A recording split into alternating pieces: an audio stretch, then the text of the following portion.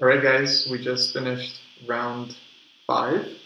Yeah, and we decided to mix things up for today's video, so we've switched sides of the cameras. We've even switched rooms, so We're going to switch a room. we're hoping that switching the rooms might switch some results a little bit. We didn't go 0 for 2 this time, but we came really close. Yeah, it was a tough round. I went down pretty quickly. You guys will see that game first. And I managed to take a game that was completely equal and make it very instructive by nearly losing, and probably should have been losing. But thanks to time control, I salvaged half a point, and I'm still on even score. So 2.5 out of 5. Yeah, that'll be an instructive game for sure. And okay, at least you got a positive result. You drew a master. Yeah. Okay. Well, I mean, it's always nice to draw someone 280 points higher than you, but I was really worried the whole game. I was like, am I going to share this game that turns into a loss? That would not be so fun. Because here I was yesterday on yesterday's video talking about playing against those players who want to draw. And today it kind of felt like I was that player, and I should have been punished for it. That would be brutal. That would have been brutal. Have some of my own medicine. So, anyways, you want to just go ahead and get us started on your game, and let's do it. Let's do it. Today I was paired up again against the Grandmaster.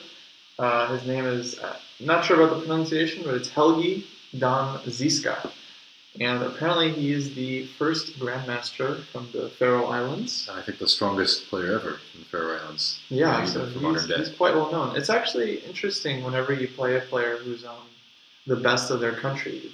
They come with a sense of pride. You know, every tournament they play, they're always representing their country. At least that's how I feel when I play any of these guys who are like the number one. Right, and this guy's qualified for the World Cup at the end of, towards September, so he's definitely using this as an opportunity to try out new things and see if he can catch some ions by surprise. Yeah, he's quite a strong player. He's 25-50, so I was expecting a big fight. He played e4, which he normally does.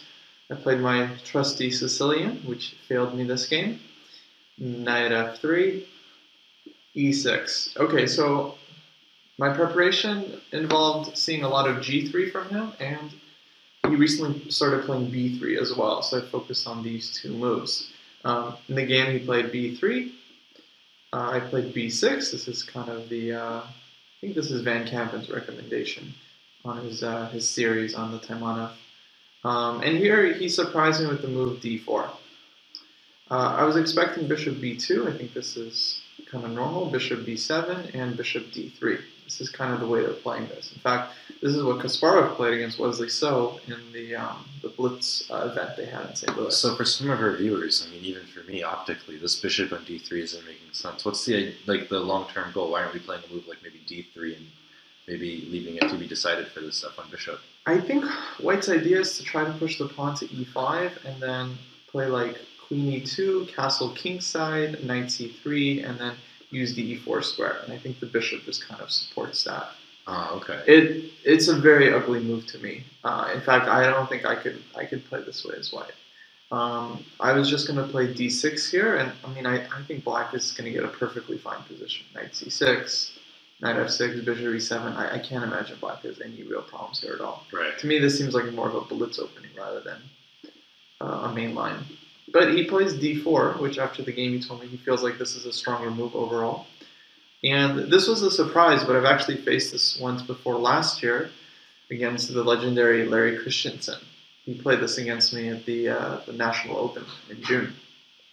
And so in that game I took, as I did today. And the idea of this line of playing d4 now is that White is going for some quick knight b5 ideas. So this is actually, if you're not prepared for this, this can be very uncomfortable. Their main point is that after bishop b7, which is the most natural move, they just play knight b5. And they offer the e4 pawn, and they play knight c3. And then once the bishop goes back, I don't know, c6 or b7, they're going to play bishop f4, and I have serious problems with this looks pretty terrible. This is very, very uncomfortable. I mean, I think the computer finds a way, but without computer preparation, I'm not going to find my way here over the board. Of course. Against Larry C, I played a6. He played bishop b2, bishop b7, bishop d3. I played knight c6. He took, I took, he castled. And I never fully equalized. I think I played here. Why is that? For some of our viewers, I mean, it looks like, you're one move away from like d6, bishop b7, typical hedgehog stuff. Why Why is it that white keeps this slight plus? I think it's just a development advantage. Like knight f6, knight d2. I think in the game I played bishop c5. If I played d6, I imagine he's going to put his pawn on f4, and then maybe even queen f3. I guess you just don't have time to play your typical queen c7, queen b7, rook c8, castles. And... Yeah, it just feels like white is faster here. Like maybe queen h3, and he's already threatening. Yeah, this is pretty strong. I mean, I haven't checked it too carefully, but that's what went wrong in that game. So in this game, unfortunately, I didn't really analyze that game too deeply. I don't remember my improvement, so I already started thinking here for quite some time. I ended up deciding just to play d6 right here, just to, let's say, try to get out of his preparation, try to just get some normal setup. He played knight c3, knight f6. I was expecting him to go for a Marazzi, maybe just c4, like this, and then we'll just play a hedgehog. And I think black will at least get out of the opening alive, and he should be fine. Here, I don't know, bishop b7, let's say bishop e2, or maybe the e4 pawn is hanging, maybe f3, or queen c2, knight d7, castles. It's just going to be a hedgehog. White has more space, but black is going to be super duper solid. But he goes very, very ambitious. He plays knight c3, knight f6, bishop b2, bishop e7. And I don't feel too bad about this game because, he completely outplayed me. And in fact, he made it look easy. He plays queen e2 here, which very, very creative move. His idea is he's going to castle long. Oh. And just play very, very aggressively. Now I already have some dynamic problems. If I play a6, as I did in the game, I think castling here was the strongest move. Now my only move is queen c7. Otherwise, he plays e5, I take, and knight takes e6 is a problem. Ouch. So I would play queen c7 here, and he should probably play g4. And g5, and he gets, I think, a pretty serious initiative. Right. After the game, we felt like this was even better for white. In the game, he plays g4 right here, which we thought maybe is inaccurate because he hasn't forced queen c7 yet. So I played bishop b7. I'm not sure if this is best though. I think maybe I should have played a move like perhaps h6 I needed to play. So what if he queenside castles now? Would you have to play queen c7? So now if he castles, I can play bishop b7 because he's already pushed the g-pawn. So the rook on h1 is a problem. There we go. So he doesn't have e5. But I think eventually I would probably just put my queen on c7. But maybe, okay, knight d7 is more useful. So I was expecting, if I play h6, the issue is he plays bishop g2, and more or less have to play bishop b7, and now f4. And whatever my next move is, he's actually going to play g5.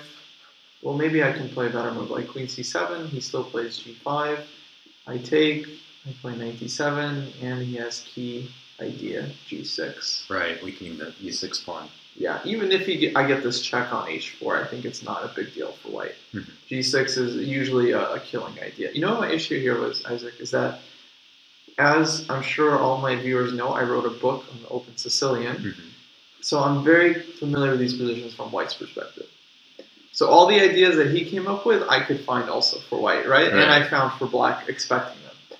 The problem is for black, I'm not exactly sure what the right way to meet all this stuff was. In some cases, black is always behind in development, but he just gets the right squares under control, and he ends up getting okay, or he gets counterplay. Right. Here, I just couldn't manage. Well, in any case, okay, he plays g4, I play bishop b7, he plays g5, so I just allowed this without h6, knight d7, and here he played the right move, h4. I was really hoping he would play f4, because then I have h6 here, nice little trick. And now if he plays g6, now I think this is different, because I get a check on h4, he has to put his king on d1, and I play queen f6, and I think white's king here is not comfortable. If he takes, I can take with the queen. And of course, white can't wait for g6 with h4 because of the pin along the h file. Exactly, that's the other thing, is that he's still underdeveloped here. So I take, and then I take on g5. And now black is doing awesome. Yeah. But he's, okay, obviously too good to allow that. He played h4. Now I don't have the check on h4. So I played knight c6, he took, and castles. Okay, here I realize my position is pretty critical. And I play the move b5 here because my idea is to basically provoke him into playing this knight d5 sacrifice. So let me explain my reasoning here. At this point, White's plan is to play like f4, f5, maybe throw in knight d5. According to the engine, I think castles here is the best move. That takes nerves of steel. Exactly. I mean, I just thought this is the biggest example of castling into it of all time. I just think he plays f4. We were analyzing this a little bit after the game, and okay, let's say b5, even if White plays a3, I don't know, rook b8, f5, just feels like White is much stronger. Or maybe he has to play rook g1 first. Even if there's nothing immediate here, though, I mean, White's position is just so much more comfortable to play. Yeah, I mean, White's just faster. Yeah. f5, f6 is coming. I mean, this bishop on b2 is an absolute monster. Just defending the king and putting pressure on d7. I mean, I don't know, maybe MVL feels comfortable here for black, but I certainly don't. Of course. Just not a knight orf player, I have to say. So after castles, I thought if I play queen c7, he might just play knight d5 right away, and that looks pretty strong. So then I thought, okay, let's play b5. And my idea is I'm threatening to play b4 and then put the bishop on d5, meaning if he doesn't play knight d5 now, he's not going to get a chance. So bishop g2, for example, I'll play b4. Now knight d5 isn't nearly as good because I do get a tempo with bishop b5, I have more space, and then gain my bishop was stuck on b7. Right. And here he committed his bishop to g2 already, he's probably going to want to put it on h3 anyways. Maybe this is still good for White, but it's certainly an improvement for Black. So I was hoping that maybe he didn't feel ready to play knight d5. A lot of times a player just is more comfortable when they're provoked. Mm. So I was hoping that, okay, he would just allow me, or maybe next move I just play knight b6 and I cover it completely. But no, he goes for it after not much thought, actually. Really? How much time would you say that he spent here? He spent like maybe 5 minutes on this move. That's pretty quick for a sack like this. He must feel very comfortable with these lines. Well, clearly, yeah. I mean, it's very thematic, and it's not hard to calculate. I mean, I was also expecting this, basically, and I realized that White's position is going to be good. I just figured I don't really have a choice. Mm-hmm. Maybe I did, but during the game, I didn't feel like I did. And the lines get pretty interesting, and I was impressed at how effortless he made it seem after this point. Okay, so I have to... Well, I thought I have to take. He thought maybe I could still castle here, but I figured he takes on e7, and now the dark squared bishop is just... Right. This is too much. I thought I'm worse here without any extra material. So, okay, I just thought, let's just take. I mean, I had some ideas about how to defend, but they didn't work out. Bishop b7. He takes a second pawn. And here... Not really much of a decision. If he plays bishop f6, I just play king f8 and I'm threatening to take. And White is losing time. So he plays a clearly superior bishop b2, just out of the way. Mm-hmm. Bishop d4, I can take the d5 pawn. Right. So now here I started thinking quite some time. I had to figure out what to do here. My first thought was to play queen c7 and try to castle queenside somehow. The problem is after queen c7, I realized he's going to play rook h3. So castling is out of the question. Oh, wow. Not only is my bishop hanging, but rook is coming to c3. And if I do nothing, rook is coming to e3, second rook is coming to e1, and my bishop is dying. Yeah, this is a good move. Apart from the immediate issues, the real trouble with the sack is he just puts the bishop on g2 or h3, and then he just runs the f-pawn down the board. And this bishop is hanging, by a thread. So that didn't seem really playable. I had some other options here. None of them are satisfactory. Is there like a possibility of maybe playing king f8 and then bishop takes g5 check, just giving the material back? I was trying to bail out this way, with king f8. Of course, I'm always going to be worse because he just puts the king on b1, right. And then his bishop is just stronger. I was thinking, though, maybe here f4 for White. Yeah, I mean, f4 is definitely a candidate move. I'm trying to think what I was expecting here from him. f4 is very, very possible, and then just kills my idea, and then just f5 next in a lot of cases. He also might just play like bishop h3. I mean, I could bail out, but I think this would be kind of a short-term prospect. Like, even though I get some squares, like rook e8, knight e5, I think my position is just too weak long-term, especially the dark squares. And I guess you just count the number of pawn islands here. Basic school chess. And just the two bishops are so strong. Of course. But, I like your move f4. I think this just doesn't even give me the chance. Usually black just tries to shore up by putting a knight on e5. But f4 is always coming. I was comparing this to a lot of the positions we looked at in the book, because we looked at a lot of these knight d5 sacks. Here I think I was underestimating his position, because normally in these lines, white also has a knight on d4, and black has another knight somewhere, and then white has like bishop g2 and knight c6 ideas, and it's even stronger. Right. So here I thought maybe he doesn't have such a serious attack, but I was clearly wrong. The two bishops are just killer. Okay, eventually I settled on knight b6. So I'm hitting the pawn. And I was really hoping he'd play bishop g2, because now I would most likely play king f8. And now I'm definitely threatening, because the bishop is hanging on g2. Right. And if he plays f4, maybe I have time with like queen c7, rook e8 to consolidate a little bit. Although even this looks pretty good for white anyways. But he found a much stronger idea, just queen e4. When he played this, I realized I'm actually just dead. He defends the pawn and he hits h7. Now I'm not super worried about losing the pawn if and only if I can actually castle, but I can't. Because I wanted to play queen c7 here. He inserts bishop h3 maybe. In fact, I think I did play this move and he played bishop h3. Yeah. Actually, I have to show a very nice line that I was just reminded when I mouse like king d7. After bishop g2, I realized that I came up with this move, king d7. Actually, I thought this was ingenious, and I was hoping to play. I realized actually, yeah, I wanted to play this in the game. Because now I'm again threatening bishop takes g5, so I get the tempo. Right. And if he lets me, I can walk over. So I thought maybe I have a half a chance here. Unfortunately, queen e4 just kills the idea. Because now king d7 runs into... Well, for one, he can just put the bishop on h3 right away. And I think he had another reason why this is just... I think also he can just take the pawn, probably. Right. Yeah, so it's just not nearly the same. So I was really hoping to get that in the game, but alas, it was not to be. Okay, so bishop h3. Now I'm never going queenside, so I play king f8. And just simple chess, rook h, e1. I'm more or less forced to play rook to e8. And he played f4. Of course, I'm turning bishop takes g5 check. Now I have to find a move.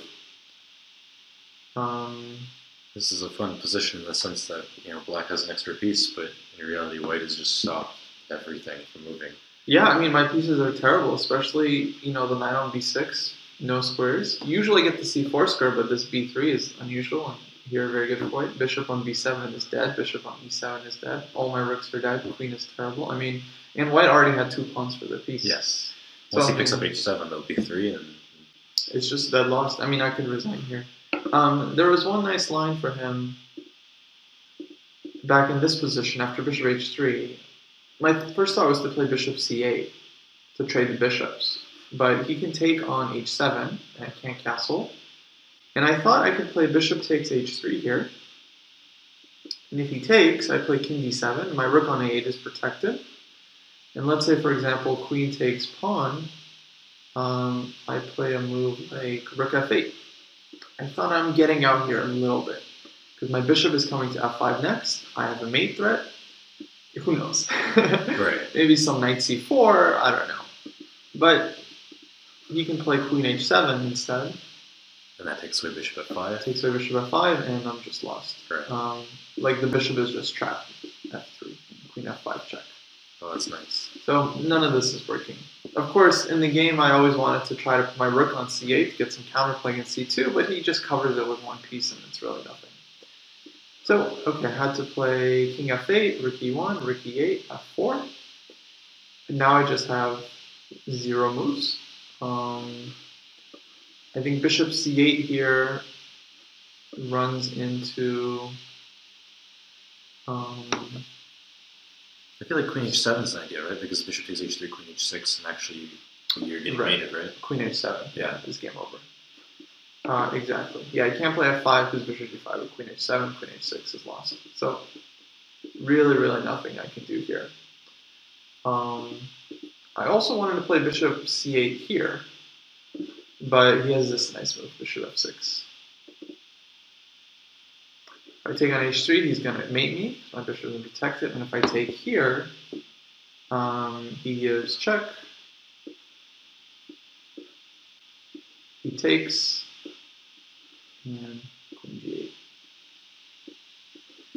Because I played bishop c8 and I covered my back rank. Right. That'd be a key way to end this game, though. You definitely get on chess 24. we will find a way to get on chess 24, but yeah, this turn. Okay, so just to show how the game ended, rook e8, f4. I played rook g6. Trying to induce f5. So bishop takes g5. I'm sure white is probably even good after he sacks the queen. He played h5. And I actually thought maybe he couldn't do this because the rook takes g5, but of course he calculates that he can still take the pawn. Right, king safety. And I have to move my rook, queen h6 check is coming. Actually in the game I didn't even see this check, but I thought rook g1 is good enough. And of course it is. And black is just getting mated. The line I saw was takes. I saw this mate, not queen h6 for some reason. And this bishop comes to g7. Well, this is the more fun mate, though. Yeah, this is not bad. Okay, so he played f5. I went back. Whatever. Queen takes. And then, just took the pawn and queen h6 resigns. So brutal, right? But see, he made it look effortless. Yeah. Put the knight on d5, put his piece in the center, push his pawns. So I guess you've had the one positional effortless game and the one tactical effortless game. Which game do you think you were more impressed by, Josh's game or Helgi's game? I think I definitely learned more from the game against Friedel because in that game I wasn't expecting his moves.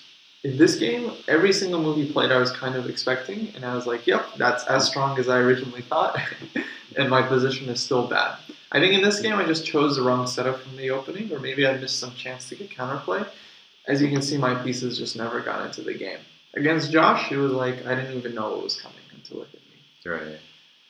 So you're 3 out of 5, so you're still +1. 3 out of 5. I'll play down tomorrow. I think I'm playing a local. Yeah, I think you're playing someone from Iceland. Right, and yeah, hopefully I'll win, get another chance to be embarrassed by another GM. I guess for you it's tough because every time you've played up so far, you've been playing with the black pieces. Yeah, and the trend will just continue. Right, so you're gonna have to break through, but hopefully you're learning something theoretically from these games. Oh yeah, the games are very interesting. Yeah. So I'm enjoying going over them because I usually don't go over them so deeply during the tournament. Right. I feel like it was the opposite for my game this round. Instead of a theoretical lesson, I had a long endgame lesson. Yeah. Well, let's switch. Yeah. From a perfectly simple looking game, I let a draw go to something where I had to bite my nails a little bit and say, all right, am I holding? Okay, so you're playing a local, right? I'm playing a local. He's 2240-ish, so good 200, 250 points higher rated than me. And I think so far this tour, this draw would be the highest rated player I've drawn. Mostly because I haven't played that many people higher rated than that. In the tournament, right? No, like in my entire trip, because I haven't really played that many people higher rated than that. Oh, I see. So I knew that this would be a tough game.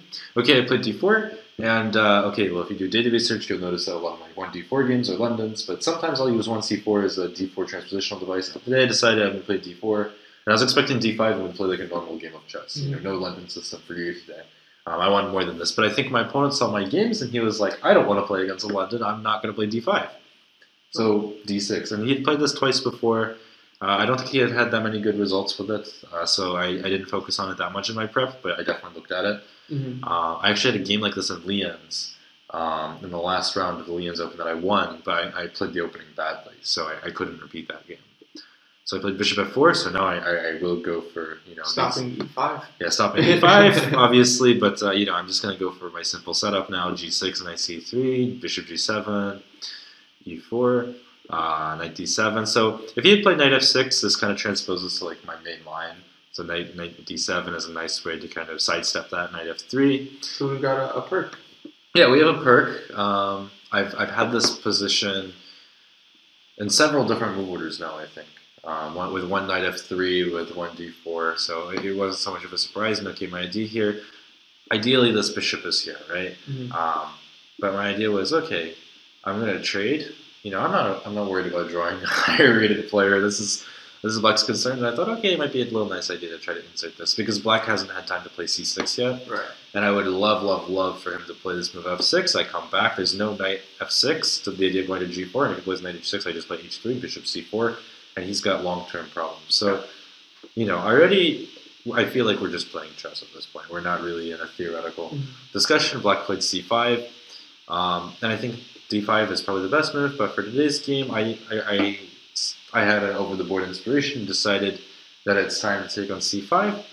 Well, maybe we should look at d5 because it was instructive why that's good for white. So d5 is good for white because this knight is already here on d7, and this bishop doesn't have time to get to g4. And in the Benoni, it's important theory of this bishop. But the other thing is, this knight usually, it can go from a6 to c7, and it's this knight that goes to d7. So we have a little bit of a switcheroo here with the knight. We have a superfluous knight situation. Basically, in the Benoni, like Black is going to have less space in this position, especially since he hasn't made the exchange, like e-pawn for c-pawn. And when you have less space, it's so important that your pieces find the right squares. Here, he's already misplaced the knight. Right, and he can never play e6 because of this d6 weakness. The moment he plays a move like a6, I'll play a4. So rook b8 doesn't make any sense. This bishop is without a home. I probably should have explained this, but okay. I was inspired over the board because I found an interesting idea where I thought I had virtually no losing chances. Okay, so for one, knight c5 is the only option.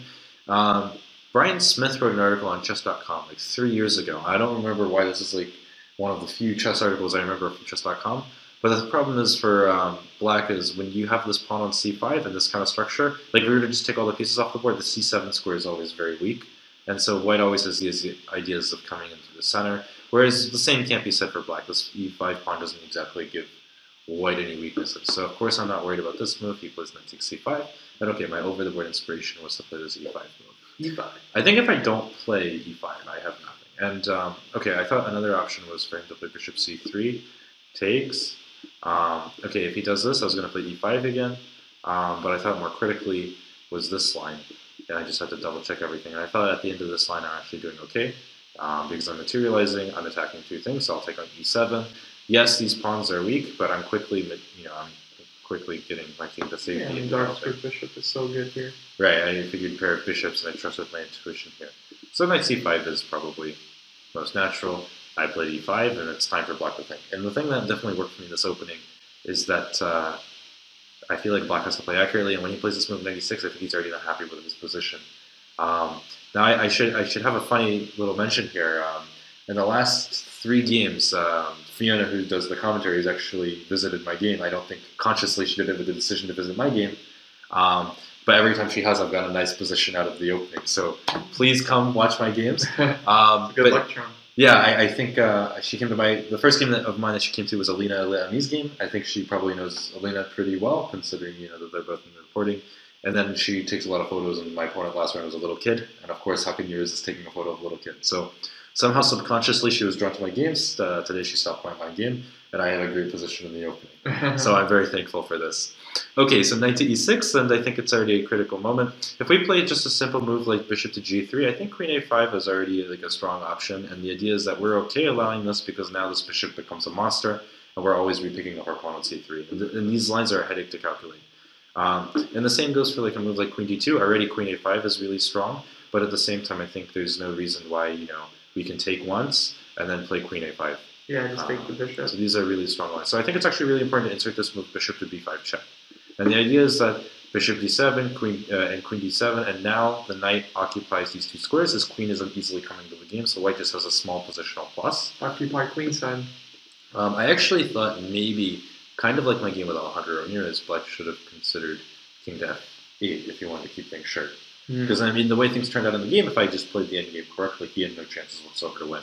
You know, if I played bishop g3 now, we can talk about the different possibilities of bringing in the queen. I mean, of course, b2 is weak, and black hasn't said anything about this bishop. So I think this would have been an interesting way to keep the game going, but of course, this is so committal, and what has white really given? Imagine queen a5 or just castles. Yeah, queen now we're not a5 worried about castles. a capture on c3. Yeah, and actually black is really behind in development, so I wasn't worried about these, but I thought maybe this would be sharper. Because once we reach these positions, I think white has nothing to worry about. So he played this move rook into d8. I played ed6, and the idea is simple. You know, if he plays this, okay, that's fine. We have 6 versus 6. He has some pressure here, but my thought was he has this isolated pawn, and the only way he can damage my structure is to give this dark squared bishop. And I decided to evaluate the position here because, okay, there's concrete lines that you need to look at to make sure you're not dropping anything. But for the most part, this is something that you observe to try to figure out who is the better position. And I think because of this trade, I actually have this nice square on 94, and I can generate some nice pressure. I think objectively the position is equal, but only white is playing for a win. Yeah, I'd say white is better. But yeah, white is better, but I don't know if you can say so much like white is already winning here. No, you know, like there's work to be doing. It's slightly better, slight pull. And that's the problem with taking here. And my opponent thought for a long time, and he played this move knight to h6. And so already his idea is that simply he would love for me to take, the idea being that he gets a tempo on my queen. So yes, he just gave up a pawn, but now I'm falling behind in development, and he wants to play this move knight to f5. So I decided, okay, maybe it might be smart to play this move queen to e2 first, and maybe I have an idea of playing rook to g1. Of course, I'm not really thinking about queenside castling, so when he castled here, this was not really on my agenda because I think bishop takes c3 is actually a move to be reckoned with now, because now I have an unnecessarily weak king. And okay, even if I have an extra pawn for it, why give black all the fun? So, okay, I castled in this position, and I thought this was a critical point because once black plays knight f5, d7, queen e7, if I do nothing, right, if I play a move like rook to e1, takes, bishop takes c3, b takes c3, and don't try to convince me I have an extra pawn. But you do, you have one extra, you have 6? Yeah, look, you count them, but okay, do you count this as 2 pawns, and do you count this as 2 pawns? I have a hard time. I mean, like, the king side is fine, the queen side the queen side is pretty weak, but you cannot really make the argument that white is that much better anymore, if at all. But, you know, it's still like, it's still an extra pawn. It might not be so valuable. I don't really think this is holding for that long. I mean, black's at least got a solid structure. I don't really see why black should lose this game anymore. Oh, no, just, you know, you would take white here, right, every time. I mean, okay, especially if this were blitz and we could talk about white playing for a win, then yes, but I think practically black is going to hold. I mean, black is one move away from, you know, starting to regroup, or maybe even just simply just shift everything over right one file. Yeah. I think that these will be very hard to hold, and in fact, it's easy for white to mess up these both. But, you know, the thing is, it's not about holding both of them. What I found about these double pawn situations is, like, if you trade one of your c pawns for the pawn on b7, then you're clear pawn up. Yeah, but okay, it's nice to say these things. That's another thing to do then, right? Once I play this move queen c5, my idea is to play b6. And so now this half-open file is blunted. We play this rook to c8. We've got targets. I mean, this is obviously what black's plan is. Yeah. I mean, if black is fun, it's because of some, like, concrete idea, I think. I think this is pretty concrete. I mean, I don't really see a way for white to slow down black here. You know, queen e5 or something. So yeah, if I were to play like this, I think this causes problems. But I found a nice idea here, which is play bishop e5. And the idea is that, okay, you can play f6 and kick me back. But the idea is now you don't have bishop takes c3. I have an extra tempo, and this knight, which was originally strong on e6, is now no longer stable. I'm playing moves like rook e1, I'm playing moves like queen c4, and I have an extra pawn, a more meaningful extra pawn that is, and this queen can come back to b3 at the right moment should black try to play for f5, and I can move this knight without having to worry about b2 and create pressure against b7. Maybe against a, you know, if this were engine versus engine, and the engine can hold, but I feel like practically white has all the fun in these kinds of positions. Black realized this too, and after a long thought, he played this movement to g5. Ooh, tactics. So here, I thought for a while, actually, these positions are quite tricky because, okay, takes, takes, takes, and takes. And the idea is that after king takes g7, this is actually really hard to stop, and this move is really hard to stop. I can't stop both at the same time. Should I play a move like rook knight to d1? I think I just lose my extra pawn, and I maybe even black can argue he's playing for the win. There's no easy way to defend this. This is, maybe doing fine, but the problem is now black has 2 active rooks. Well, knight d4, he just takes it. Oh yeah, knight d4. Yeah, I saw this second game. My bad. I should mention this. Knight d4. It should still be equal. Well, this is definitely not equal anymore. Yeah, I mean, just give up the f3 pawn. I mean, black can argue he's better, but he'd be bad at debating. Yeah. I mean, black is the side you choose, but I mean, at this point, it's heads or tails, right? But yeah, no reason to go into this. No reason to go to this line if I have to. And I realized here I actually have a nice way to play, and now it's time for black to answer the question: how much are you willing to give for damaged pawn structure? Because before, there were more pieces on the board. Okay, we take. But okay, should he play a move like bishop to g7 again, and I take? Now, okay, black can always take this pawn, but at least now we are getting active development. This rook is coming here. Again, I think objectively it should be equal, but okay, we need black to play this move first. But this gives white a critical tempo compared to the game. Clearly better. So after knight to f3, he played bishop takes c3, which is the best move. Queen takes e7, knight takes e7, here, and this is petering to a draw. And should this be a grandmaster game that you were going over, you see this move, and the players shook hands and agreed to a draw, right? And actually, after this move, h4, I offered a draw with forgetting about the Sophia move. My opponent leans over the table, so we have to play till move 30. But yeah. So this is move 23. This is move 23. To draw so in my mind, I'm like, okay, he knows this is a draw. I'm just going to play any 7 moves. And so you guys just played 7 moves, are a great draw, right? Yeah. Well, this would have been a nice way to play. Rook to b8 takes, and now I missed the obvious draw, which was rook d1. Of course, this pawn was not hanging because of this fork. So okay, should he play this move into c6? Now rook d2, and now you're shaking hands. There's no way that white is white has a passive rook here. White does not have a passive rook at the end of the line. Right. So this was the way to go. I was bogged down thinking about these lines. And knight to c6, because now I do have some problems.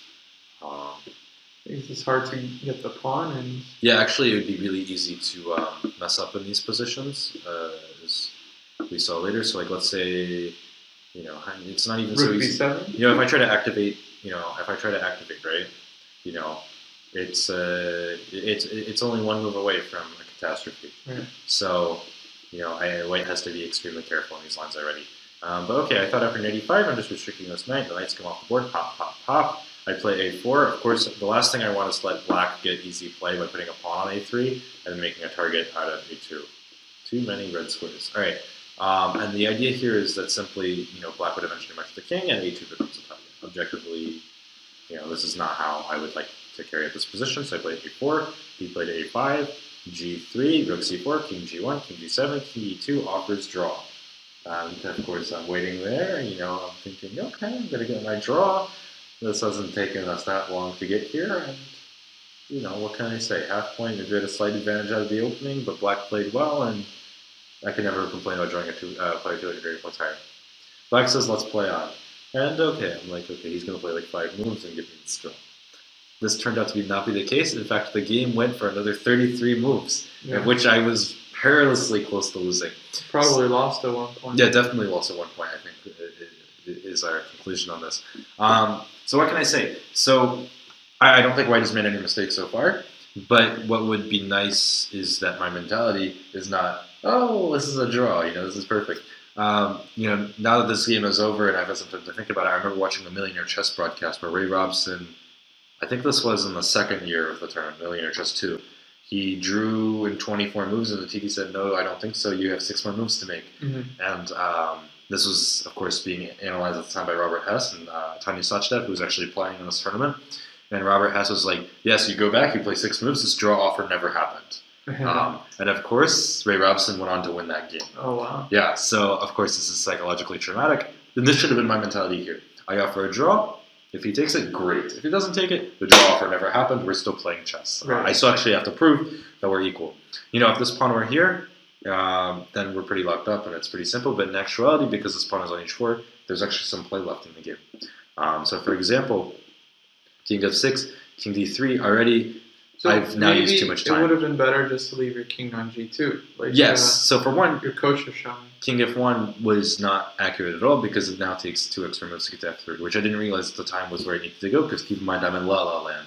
And that's not a happy jazz movie in this case. So king g2, here. And the idea that my coach pointed out was after, well actually no, not even here. Just playing, what was the move? Rook b1 or rook d1, doesn't matter. And the idea is that takes and we cut off the king. And then simply this is a draw.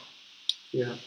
But see, this requires you to give up a pawn. Yeah. And go into this position where the rook is defending actively rather than passively.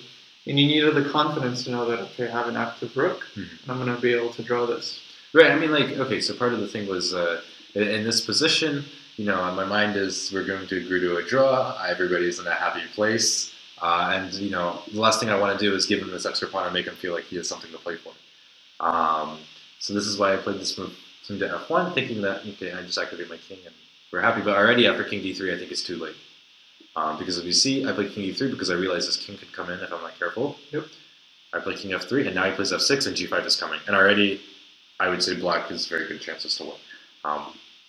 He will create an outside pass pawn. My king is going to be stuck on this side of the board, and at the right moment, black is coming to this side of the board.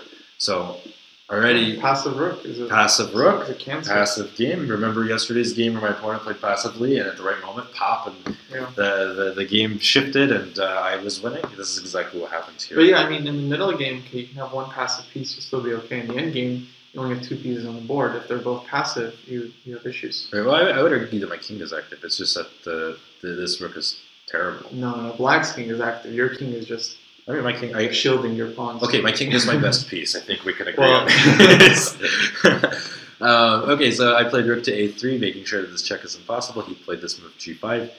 And all of a sudden, I started to think and say, oh, wait. Yeah, not so easy. Wait, what happened?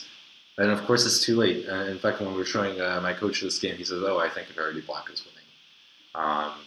And this is an interesting point in the game, because usually, you can tell based on how spectators react to your game, what they think, if they leave immediately, there's a pretty concrete decision. And, I think for the most part, people who came, like GMs who came and looked at my game for a brief second, they looked and then they left.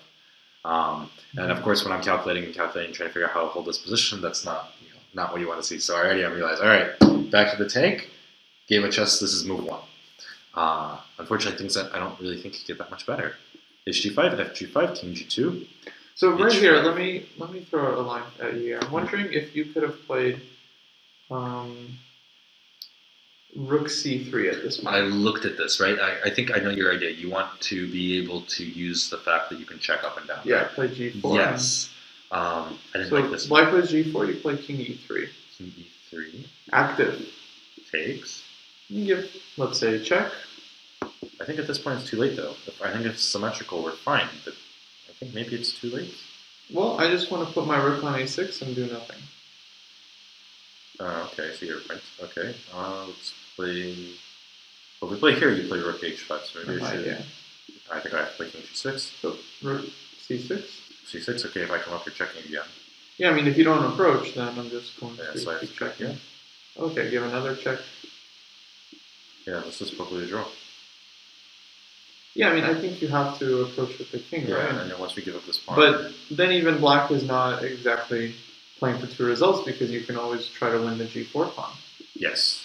Right? This is actually a weakness now. You give up your rook to the A pawn, you have 2 pawns, white is not worse. Yeah, so yeah, this was... I mean, at least when I was watching, because my game finished so quickly, I just got rid.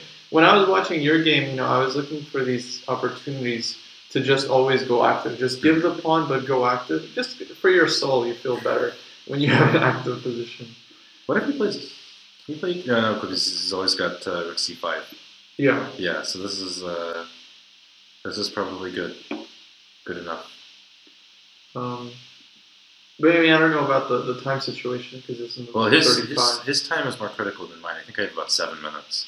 Mm-hmm. I mean, my mentality here is this, I don't want to I don't want to make a move that has long-lasting implications right before time control when I haven't had as much time to think about it. But maybe I should have. But a lot of times that's when the critical decision Yeah. just happens to be. Yeah, I should have just trusted my gut. I mean, I think the practical point here is that if you're going to go passive, like holding a fortress, you need to be 100% sure they're not going to break your fortress. Yeah. Otherwise, you're just going to have more chances with active defense if it's like 50-50. Right. Yeah, so here I played king g2, and I thought that I have this idea of putting my king on h3, and then kind of like creating, kind of a buffer. I played this faster than I originally wanted this move, rook f3. It comes back because I had to double check all my lines and make sure I'm not being mated this way. Right. This would have been embarrassing, but okay, fortunately enough, I always have rook c3, or f3, I think, but okay, rook c3 is most accurate. Yeah. Coming over. So, yeah, this is fine. So king h5 makes sense, and now I better trade. Okay, he takes. If he plays rook takes, I'm pretty sure that it doesn't matter. I can just give him both pawns at this point, and it's a theoretical draw. If you get your rook behind the yeah.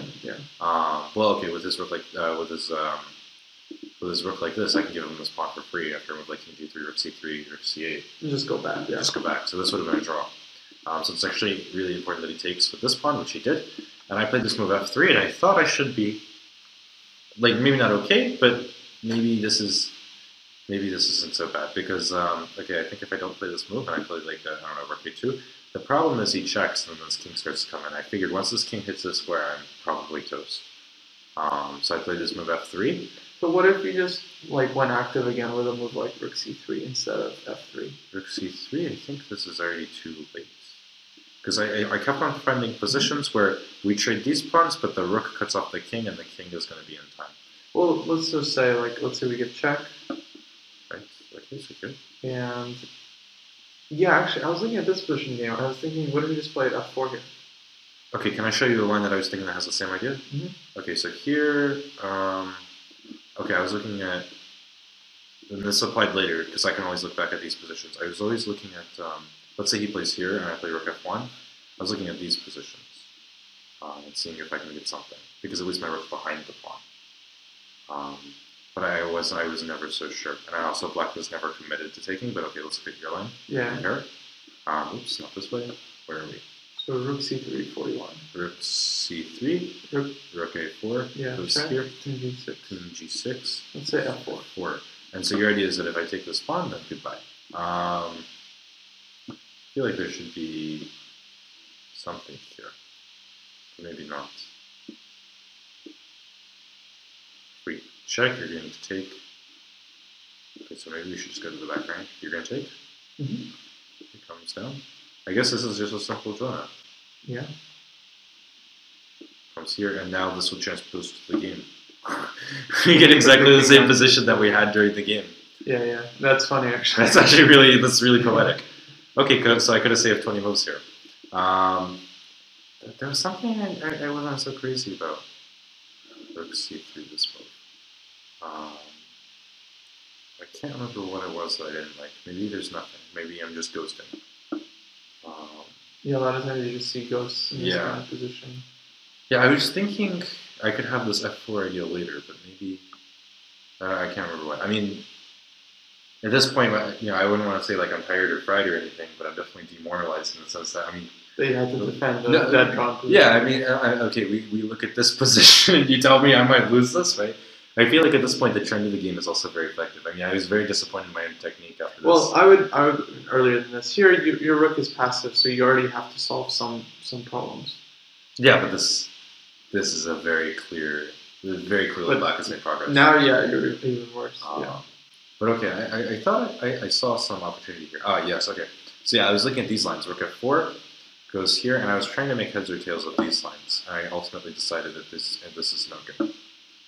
Okay, obviously I can't trade rooks, but the idea was that this rook is cut by that he just simply walks his king over. Yeah, this is one. Yeah, so I was kind of sad about this. So here I realized it's just in my best interest to sit, and he plays rook c4. And so I'm like, oh, he doesn't see anything, so this is cool. I'll play rook a2. And he played king f5. Okay, so I actually have a really nice idea here, which is that when I play rook a3, he goes here. I actually have this artificial way of cutting off the king, in the sense that no matter what move he makes, I'm playing this move next. because I'm always in time for this pawn ending. I'm sure our audience is this. The key is to not follow him this way, but to come down, so now I get to make it to the C1. C1 square. C1 is the critical dynamite square, Yeah. where all things go to 0. Now, if the pawns were one step lower, like A4 versus A3, Right. it's a loss. Yeah. So yeah, it's important to come down this way, because I think if I just follow down this way, then he gets to C2 in time. In fact, there's a chess.com drill with this exact endgame, like 2 A pawns, black is an extra pawn, and you have to find the right move A4. Right. But I think the critical pattern is also the one where it's the 2 rook pawns and the king comes this way through from A to the center and then back. I think that this is the more famous, rook and pawn on game 1. Oh, right. So like the idea to find this is not so unnatural because you want to come here. Mm-hmm. So yeah, this was important. So king e5 is actually not really that possible, which to me was encouraging because I thought, okay, well maybe this position is not so easy. He played rook f4, and already like time-wise, it's getting a little bit uncomfortable, and I have to make some decisions somewhat quickly. And I thought, okay, maybe I should let this pawn push one because then I might be able to consider these f4 ideas again, where these pawns are on the same rank, and it'll be harder to defend both at the same time. So I played king g2, king e5, and I thought maybe I'm doing okay, but I think already I'm lost. Yeah, I think this was not good to allow the pawn to h3. But if I can't allow the pawn to go to h3, then it's not so clear what I want to do now, because this king will just simply come over. Well, okay, so he plays king d5? Yeah. d5? Okay, let's think. King d2? Hold on, I'm not sure, actually. Again, I always just want to go Well, I think first. once the king comes here, it's too late to go active, because the king controls all the critical squares you would want for your rook. And the problem with rook b3 is he always has rook b4.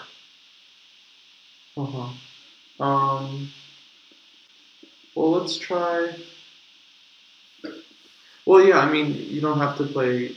I don't have to play king h3?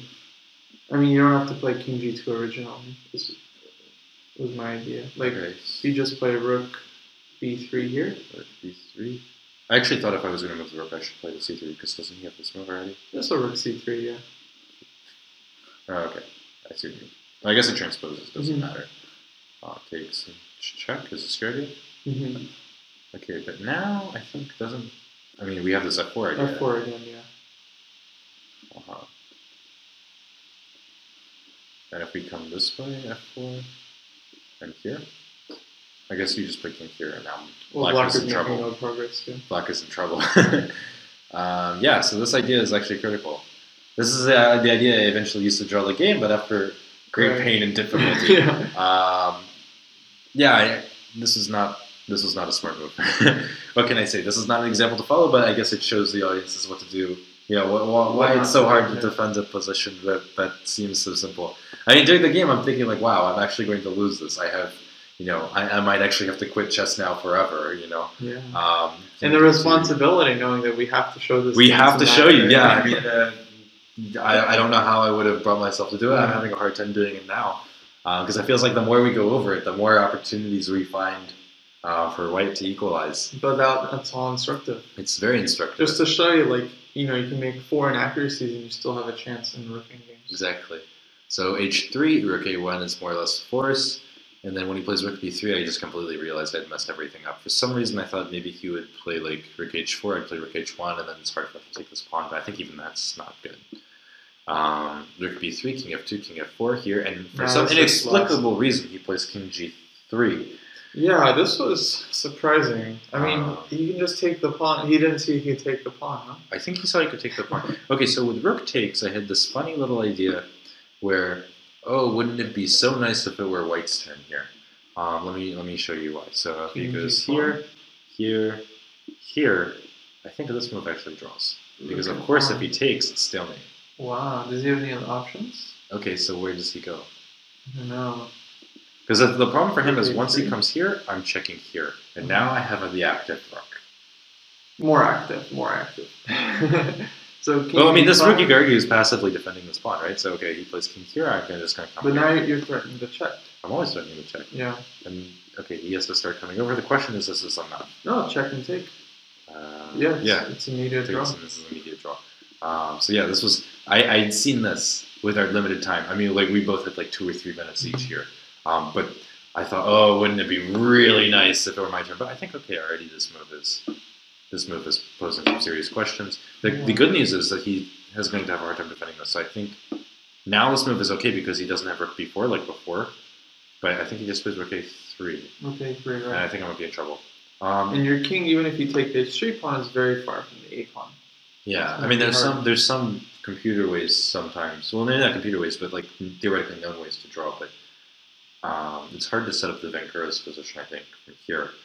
From here, yeah.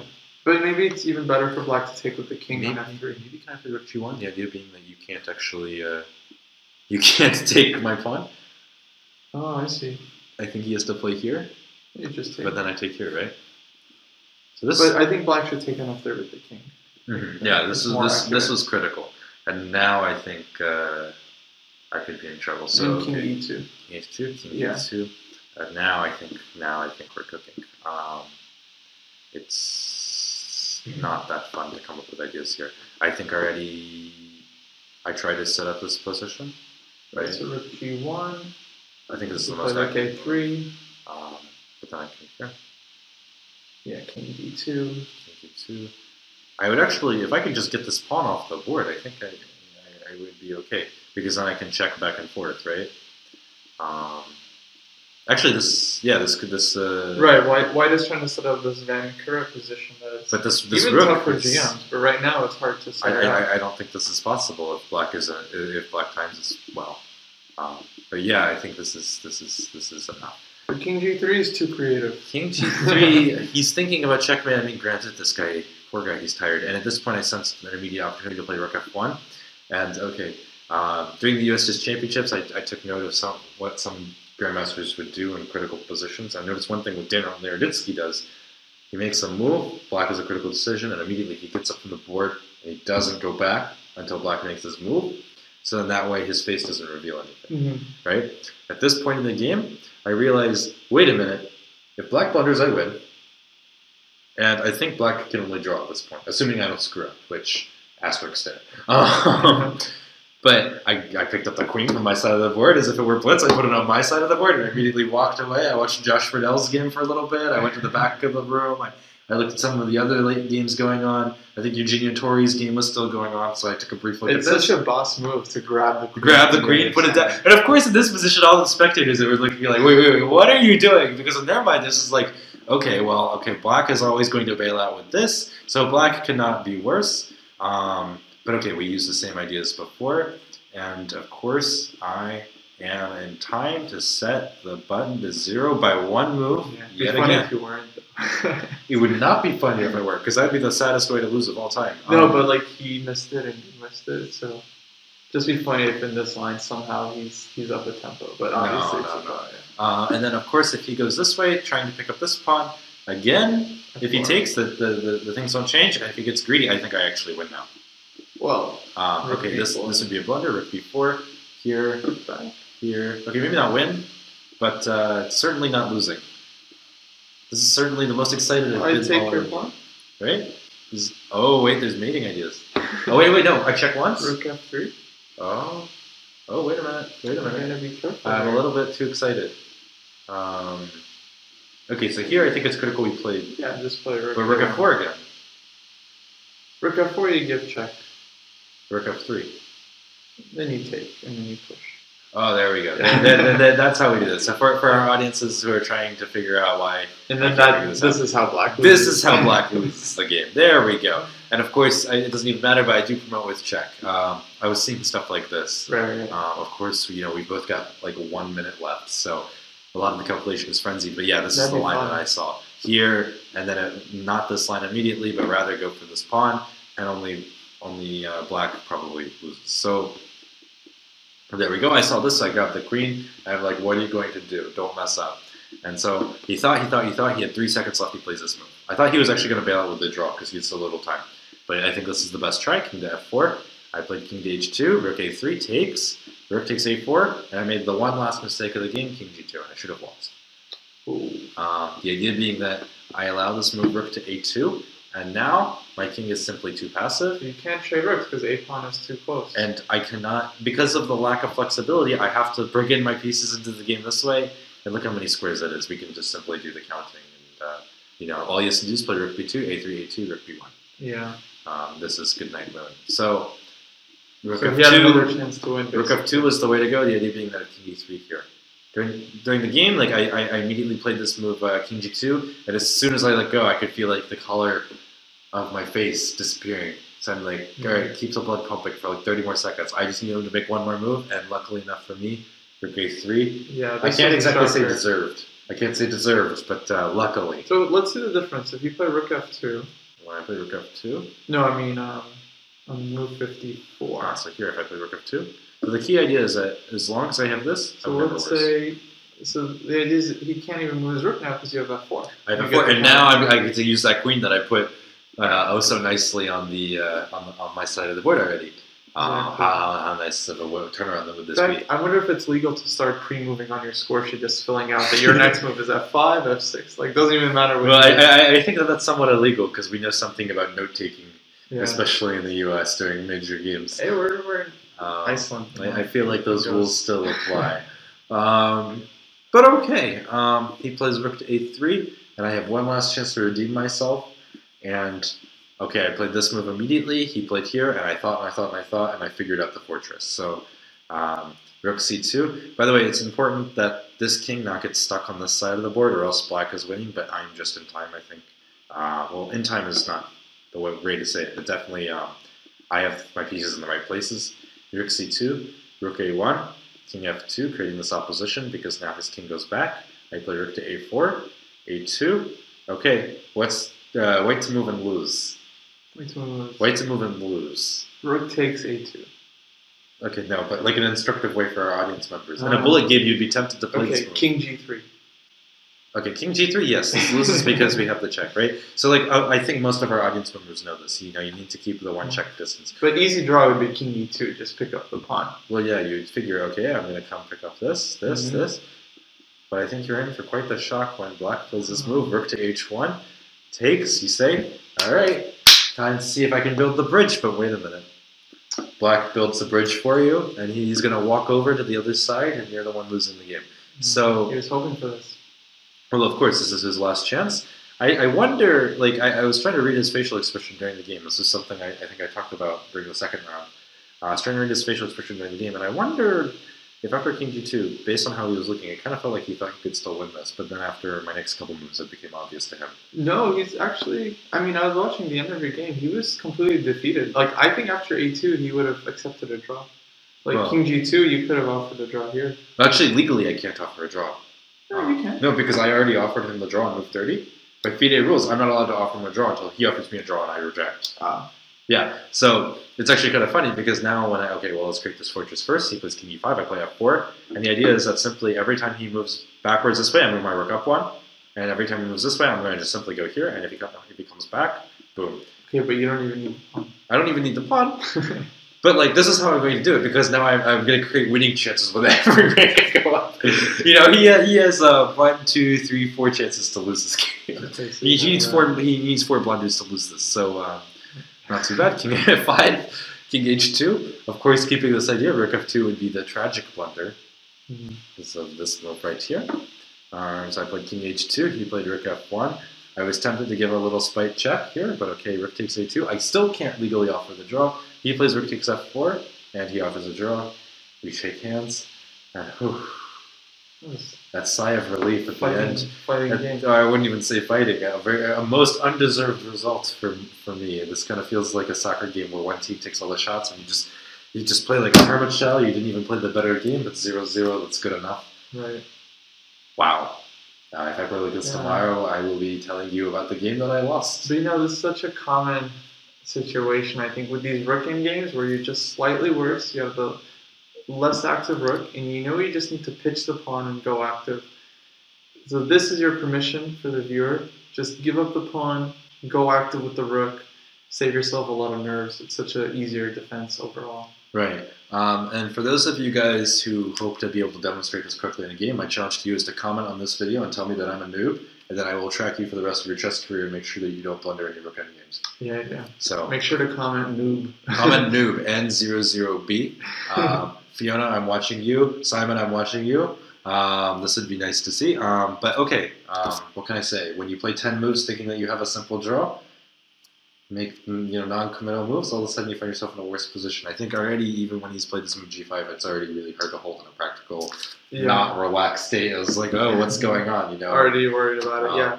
Yeah. And don't play the Sicilian. Okay, it's losing. Yeah, 1e5. I mean, we've seen that this has worked well between the two of us. 100% scores. So, I mean, I've got a tough game tomorrow. I've got another 2200 lined up. A guy from England that actually played at the first Saturday tournament that I was at in Budapest. So it will be an interesting matchup. I've never played him before, of course. You said you've played this guy before? Yes, I played him in Gibraltar last year. We had a very interesting game, so we'll use that for preparation. Oh, yes. So I don't even have the colors match up correctly yet. I haven't even popped open my laptop. No, it was black. I played Kings and Game. Well, don't give him any ideas. Oh, sorry. Anyways, so before we ruin our preparation for tomorrow's game, this is Isaac with Kostya here, and we're signing off at the halfway point of this tournament. Yeah, thanks, guys. Thanks for watching.